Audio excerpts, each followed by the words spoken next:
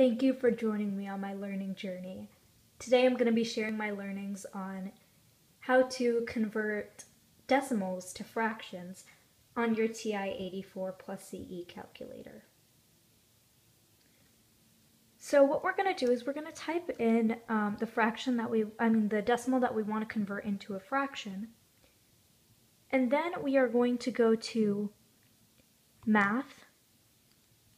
And the very first option is the one we're looking for. And that will convert it to a fraction. And as you can see right here, it has converted it to 1/5.